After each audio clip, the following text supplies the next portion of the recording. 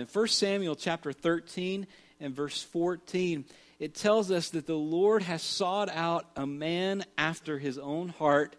And in Acts 13:22, it says, God testified concerning him, I have found David, son of Jesse, a man after my own heart. And for me, when I see a scripture like that, I'm thinking, well, what does that mean to be a man after God's own heart or a lady after God's own heart? Have you ever stopped and thought about that before? What does it mean to be a man or a woman after God's own heart? That's what we're going to be looking at today, and we're going to be using the first two kings of Israel to talk about this. And so if you can turn in your Bibles to 1 Samuel chapter 15, we're going to stay mostly here. 1 Samuel chapter 15. I'll give you a chance to turn there.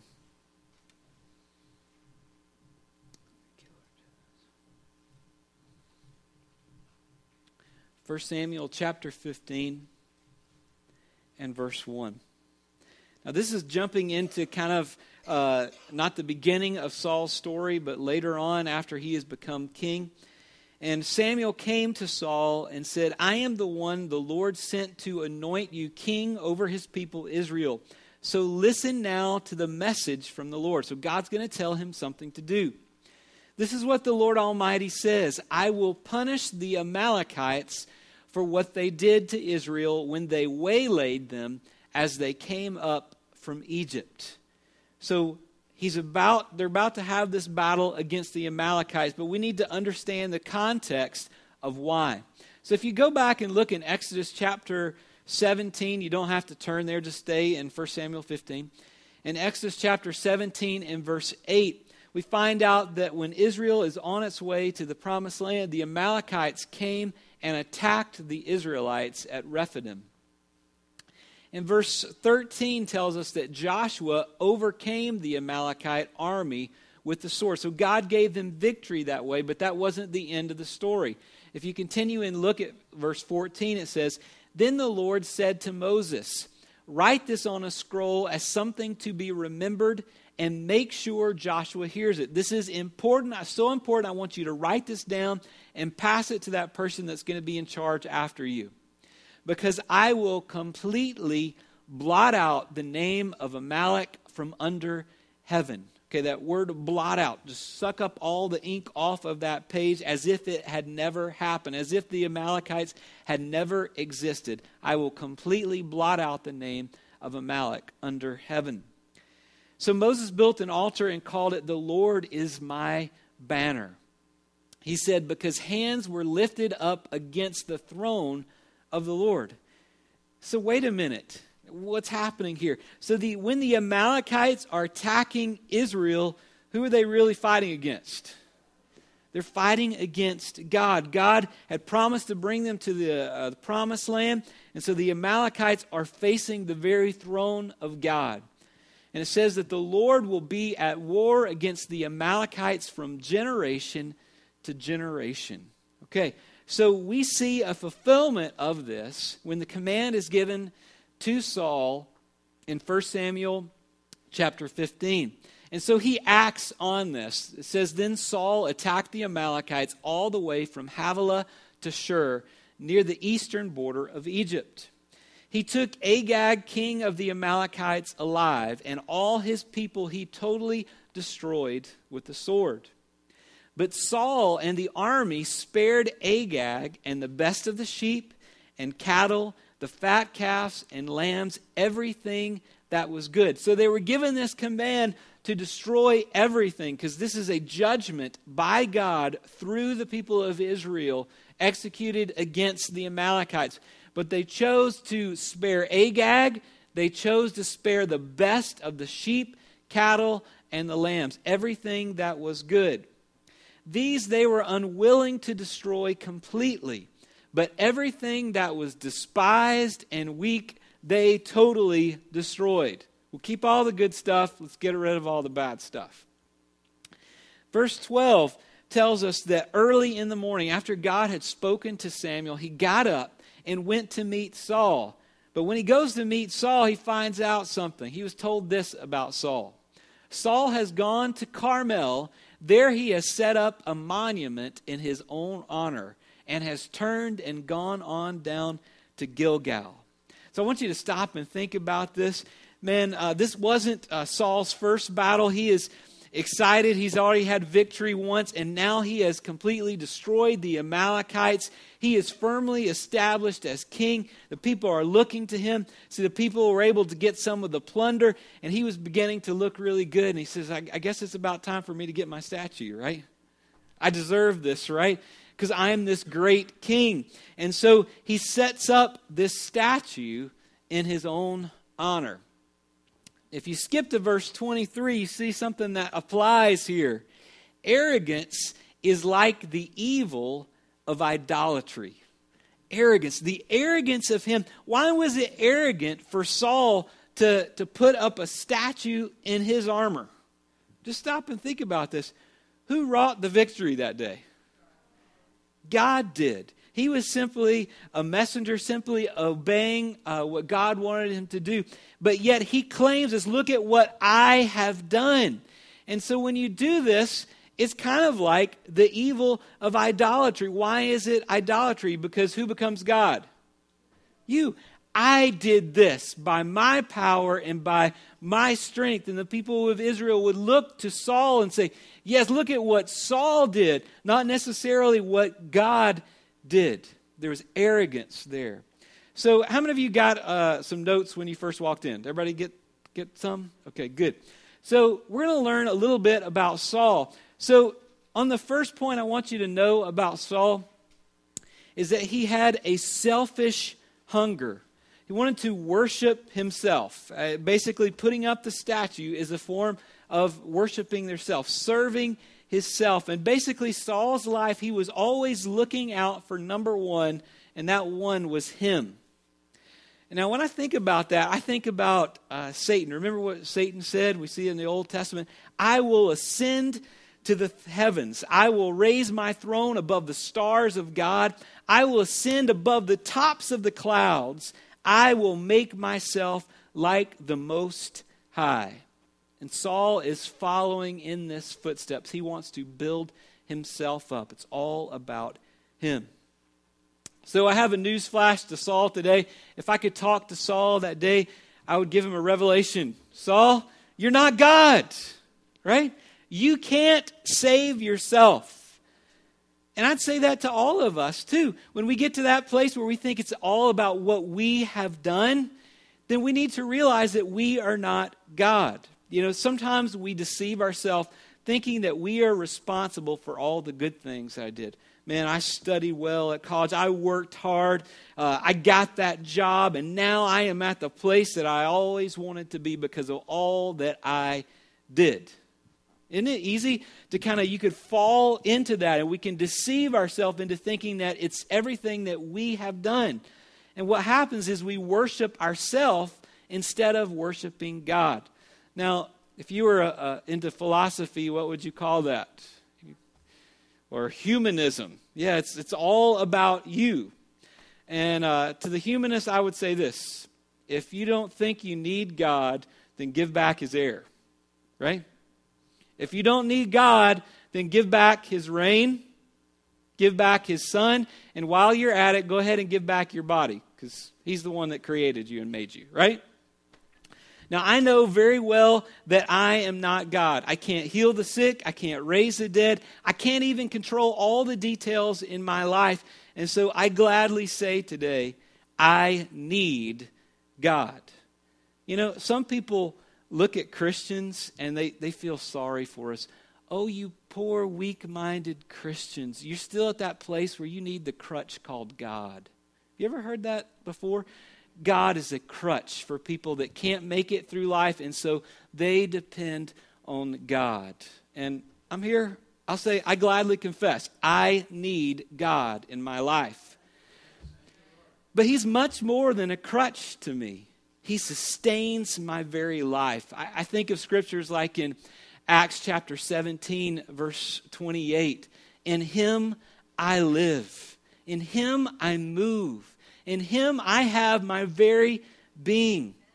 I think of Colossians 1:17 that says of God, He is before all things, and in Him all things hold together. It means when my life feels like it's falling apart, He is the glue that holds me together. He is the one that holds all of us together. I gladly say that I need God. 1 Samuel 15 and verse 18 continues the story. And He sent you on a mission saying, go and completely. This is Samuel addressing Saul. So you're sent on this mission. Go and completely destroy those wicked people, the Amalekites. And notice the description. They are considered wicked. Now, just in case somebody's here and saying, well, doesn't that seem really mean that God would do that? Again, let's go back through history. Would anyone be upset with Hitler being destroyed in the time where he is killing people? Think about Sodom and Gomorrah, the wickedness that is perpetuated. The Ninevites and what they were doing to one another and to others. There are times that God is able to make that wise decision on who to be dealt with. So they are called wicked people, these Amalekites. He is told to wage war against them until he had wiped them out. Verse 19, he challenges Saul with this. Says, why did you not obey the Lord? Why did you pounce on the plunder and do evil in the eyes of the Lord? You see, God gave Samuel some wisdom. It wasn't about following God. It was more about the plunder. Why did you pounce on the plunder and do evil in the eyes of the Lord? Here's Saul's defense. But I did obey the Lord, Saul said. I went on the mission the Lord assigned me. Matter of fact, I completely destroyed the Amalekites and brought back Agag, their king. So how many of you have kids or have kids before? Just imagine you take them out to eat at a restaurant and they all eat. Maybe they're 5 or 6 years old or something like that. You get done eating, and one of the kids says, I'm still hungry. And you notice at the table beside you, this other family left. And they didn't eat all of their food. And you see your son kind of eyeing that food over there. There's some cookies, some rolls, and all of this good food. And being a nice parent, you want to help out in the restaurant. And so you ask your kids, hey, kids, I want you to go and take all of the food and I want you to throw that in the garbage, okay? Clean that table off. And so they say, yes, Mom. And then they go and they clean off the table and they pocket the cookies. Yeah. And they start eating the cookies. And Mom and Dad look at them and say, I told you to completely clean that off. And they said, we did. We completely threw everything in the garbage and ate the cookies. Right? Did they completely do it? No. And in the same way, he did not completely destroy the Amalekites. He brought back his prize trophy, the king Agag. He continues his blaming, verse 21. The soldiers took sheep and cattle from the plunder, the best of what was devoted to God, in order to sacrifice them to the Lord your God at Gilgal. What noble purposes. Really, because they wanted to cook them there so they could eat them later. Okay? They wanted to satisfy themselves. Verse 22, but Samuel replied, does the Lord delight in burnt offerings and sacrifice as much as obeying the Lord? To obey is better than sacrifice, and to heed or to listen to what God tells you to do is better than the fat of rams. You know, there was I was talking to my kids about this. Back in the Middle Ages, there was a time where people sold indulgences. You ever heard about that before? So it was this idea that you could, if you sinned, you could go and pay for an indulgence for how big your sin is. Maybe you'll get a little bit higher. And then the priest would take your money and give you an indulgence saying, you are now forgiven of your sins. And so basically you could buy your sins away. But what I'm saying here today is you can't buy off God. Your sacrifices doesn't cut it. Some people feel like, hey, you know, I sin, I do this every day, but I'll come to church and I'll write one big old check, and then I'll be right in God's sight. But the truth is, you can't get one over on God. You have to obey him. To obey is better than sacrifice, and to heed is better than the fat of rams. For rebellion is like the sin of divination. Those are strong words. Because he disobeyed, it wasn't just a simple act of disobedience. It was actually rebellion. God told him to do something, and he said, no, I am going to do this instead. And that's like the sin of divination. It's like witchcraft. Basically, it is working the will of Satan in that moment. For rebellion is like the sin of divination, and arrogance like the evil of idolatry.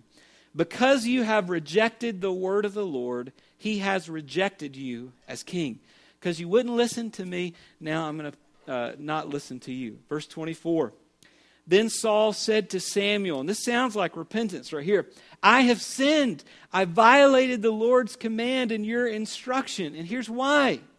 I was afraid of the men, and so I gave into them. I want you to put this down for your next thing about Saul. Saul had a fear that produced disobedience and wickedness. I want you to stop and think about some of the things that Saul has done. He's erected the statue to himself. He desires for people to look up to him, to like him. He's relatively new in his kingship. And so he wants his attention to be him. And now he's worried because all the spoils of the victory they don't get to have, and he's worried that the people are going to revolt against him.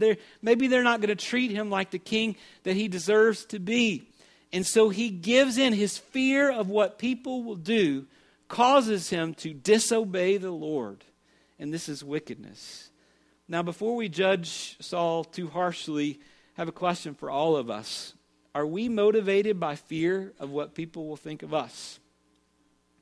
Have we ever done some things that maybe we shouldn't have done just because we're afraid of what people will think of us? Are we afraid of losing their affection?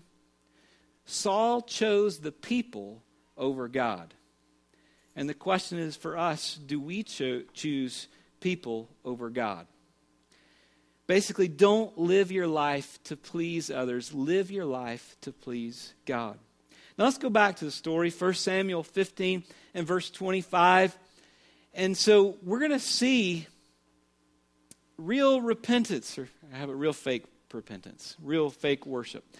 1 Samuel 15:25. Now I beg you, forgive me my sin and come back with me so that I may worship the Lord. Doesn't that sound good? He's repenting.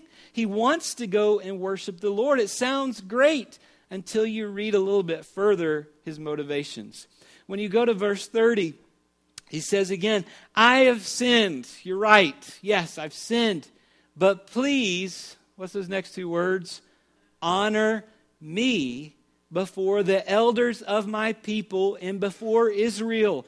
Come back with me so that I may worship the Lord your God.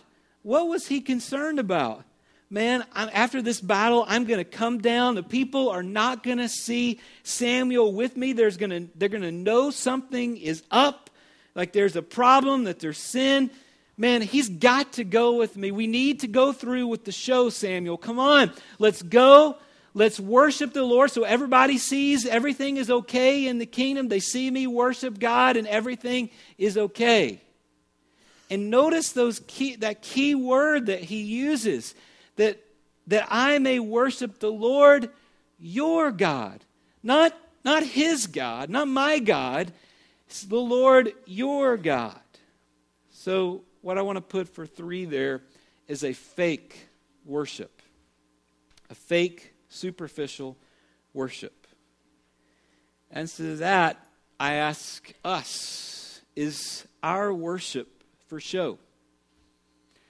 Do we come to church so people will know that we go to church and we do the church thing, the other we're Christians? Do we ever raise our hands because we want people to think that we are a spiritual person? Now, I want to make sure you don't misunderstand me. Melanie talked about this. There are times that you come into church and you don't necessarily feel like worshiping God. Does that mean that you never lift up your hands in moments like that? No, that is a sacrifice of praise. And that comes from the place, God, I know I'm struggling right now, but you're still worthy of praise. So that's one thing. But another thing is I hope people see, praise the Lord. Anybody hear that? You know, we're trying to get people to look at us to see what great people we are. That is a fake worship. What true worship is, Romans 12:1. Therefore, I urge you, brothers and sisters, in view of God's mercy, to offer your bodies as living sacrifices, holy and pleasing to God. This is your true and proper worship. Worship is more than the words that we say. It's actually being obedient to God so that when we come and say the words, we've got the actions that back up the words. So what do we see about Saul? This hunger for himself to be honored in front of people. This fear that he's going to lose that place of honor. Matter of fact, later on in his life, when he hears about David killing the thousands, tens of thousands compared to his thousands, he gets jealous about that, even tries to kill David, chases him all over. That same fear was producing disobedience and wickedness in him. And we saw just the desire for fake worship, not a real relationship with God. And because of that, God rejected him as king. We see that in 1 Samuel 13:14. Samuel says, and this is a previous incident, "You have done a foolish thing," Samuel said. "You have not kept the command of the Lord." So he did this again earlier. "The Lord your God gave you. If you had, he would have established your kingdom over Israel for all time. But now your kingdom will not endure. The Lord has sought out a man after his own heart." See, this desire for self, this fear that motivated disobedience, this fake worship was not the kind of heart that God wanted. The Lord sought a man after his own heart and appointed him ruler of his people because you have not kept the Lord's command. We know from Acts 13, verse 22, who that was. After removing Saul, he made David their king. God testified concerning him, "I have found David, son of Jesse, a man after my own heart. He will do everything I want him to do." So I began to think, what is it about David that made him a man after God's own heart? And you cannot read the Psalms and not hear the hunger that David has for a relationship with God and to worship the Lord. One of my favorite Psalms is Psalm 63. And I want to read it to you right now without too much commentary. He says, "You, God, are my God." Do you see the contrast between Saul and David? Saul said, "It's your God." David says, "You are my God.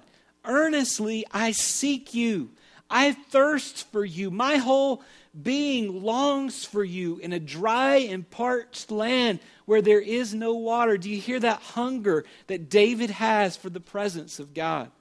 "I have seen you in the sanctuary and beheld your power and your glory.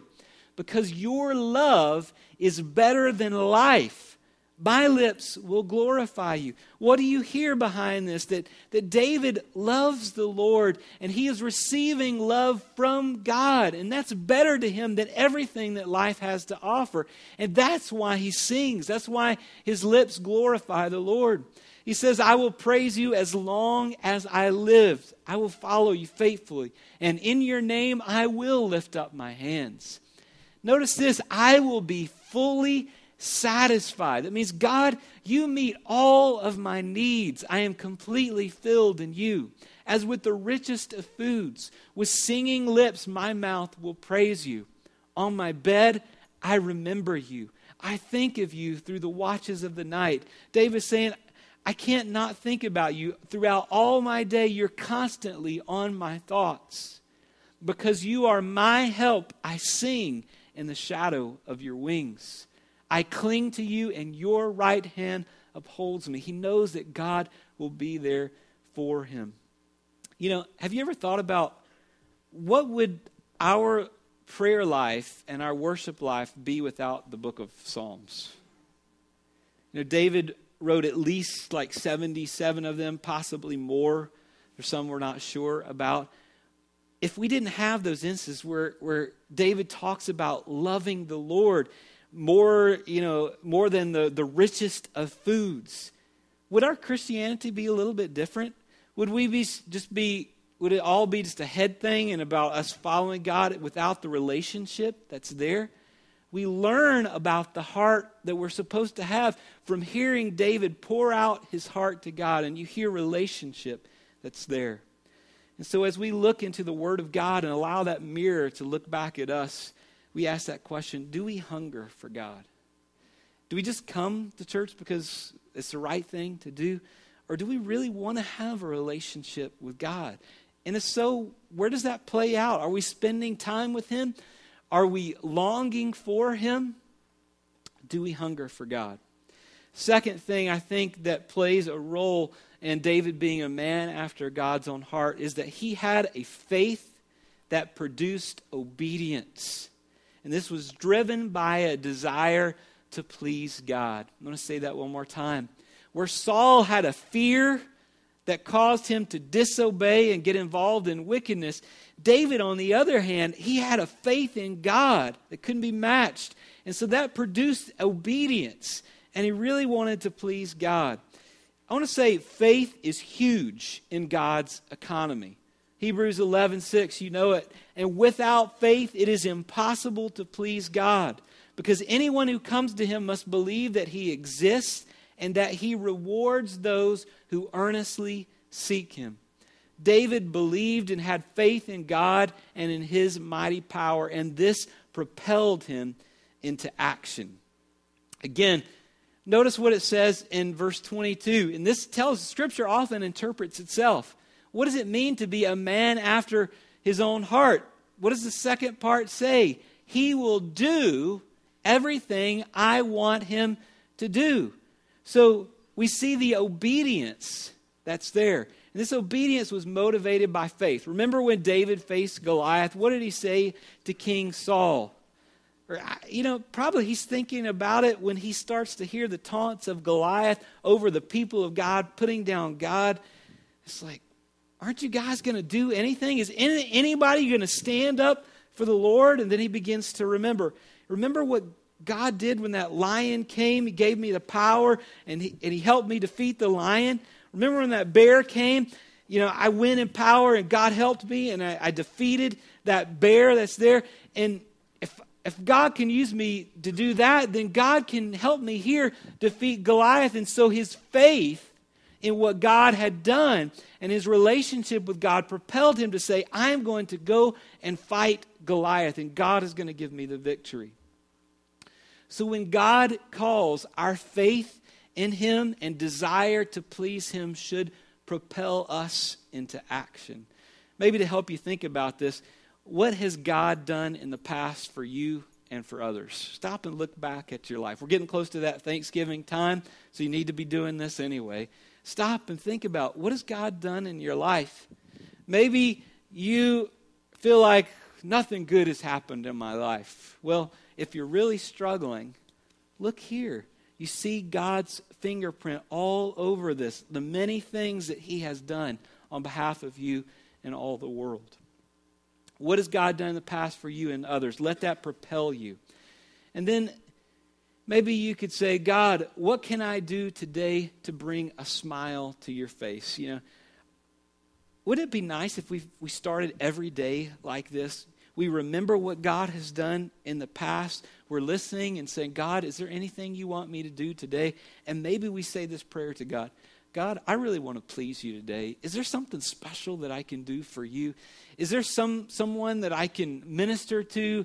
Is there something that I can do to show the love of Christ to someone else? God, I want to make you smile. Wouldn't that be a great goal for us every single day? Amen. So what do we see in David? A spiritual hunger. We see a faith that produced obedience, driven by a desire to please God. And then lastly, what I would say is part of this equation of what it means to be a man after God's own heart. David had humble worship. Now, some people, when they hear that word humble, they equate that with fear. They think of this little coward over here. I'm humble because I can't beat up anybody, this weak person. But that's not true humility. True humility, it's boldly stating that every good thing that has happened in my life is because of God. I can't take credit for it, but God is the strength of my life.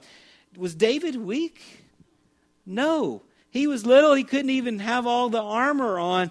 But he had a humility that said that God will give me the victory. And that humility didn't stop him from facing Goliath, did it? No, that humility and trust in God propelled him to do something very great for God. I want to give you one psalm that just, again, shows us a little bit of the praise that David had for God. Psalms 101, 5 verses. It says, "Shout for joy to the Lord, all the earth. Worship the Lord with gladness. Come before him with joyful songs. Know that the Lord is God. It is he who made us, and we are his. We are his people, the sheep of his pasture. Enter his gates with thanksgiving and his courts with praise. Give thanks to him and praise his name. For the Lord is good, and his love endures forever. His faithfulness continues through all generations." Mel, would you come? And I'd like to sing that song, "Creating Me a Clean Heart," at the very end. But I want us to look back, and I want you to ask yourself the question, who am I more like? Not me, you.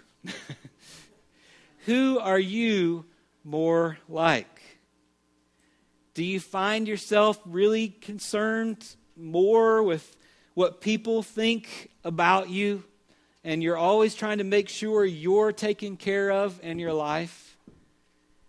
Do you kind of have this fear? You're worried about what people think about you, and sometimes that causes you to do things that you know are wrong?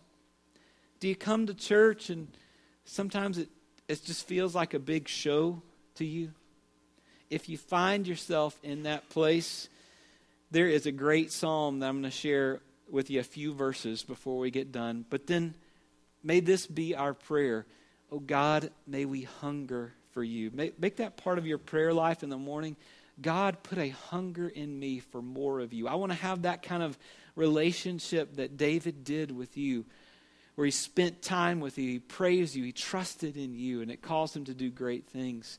Make it be part of your prayer life to remember what God has done in the past and say, God, I want to obey you today. Not just make these sacrifices with words. Lord, I want to live out my faith before you. God, help me to please you, to do something today that will make you smile. And then lastly, Lord, put inside of me a heart of worship where it'll just spill out of me, that I can't contain my love for you. Lord, may it come out of each and every one of us. Again, if you look at yourself and you say, maybe you find a little bit more in common with Saul, don't despair. David has a psalm just for you. Psalm 51:10. Not going to read all of it, but there's a few key verses. And you know, David wasn't perfect and Saul wasn't completely bad, but we're looking at some generalizations here. Psalm 51:10. Create in me a pure heart. Let's just stop there just for a moment. Make that your prayer. Lord, create in me a pure heart. Drive away the fear, Lord, that causes us to do wrong things. Create in us a pure heart, oh God.